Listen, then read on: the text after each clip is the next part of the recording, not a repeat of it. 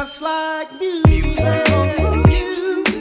Backstage pass at the 2012 National Urban League Conference. Thank you for being here with me.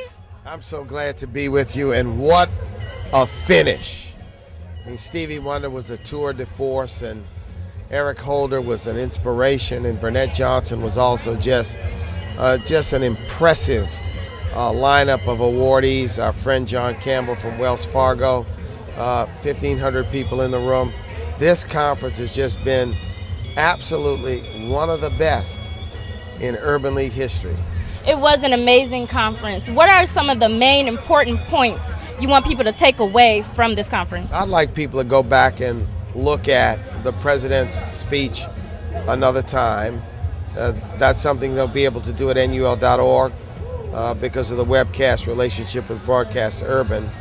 I'd like people to go back and take a look at our keynote, State of the Urban League, and I want people to take away from this the need we have this fall to occupy the vote, to participate in democracy, and to be civically engaged. And all of the speakers this week were about inspiration, determination. This generation's civil rights movement is strong because we've got new leaders, we've got young leaders, and they're melded together with veterans. These are crucial times, and what this conference here in New Orleans demonstrated is that there are a lot of soldiers in this fight.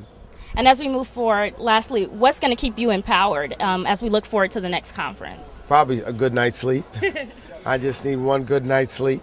What will keep me empowered is the dedication of the affiliate movement on the ground in those communities all across the nation who are trying to empower communities and change lives, trying to help people find jobs, trying to keep them in their homes, trying to help small businesses grow, trying to help their children get educated. That's going to be the inspiration, the fact that so many people are committed to doing that work.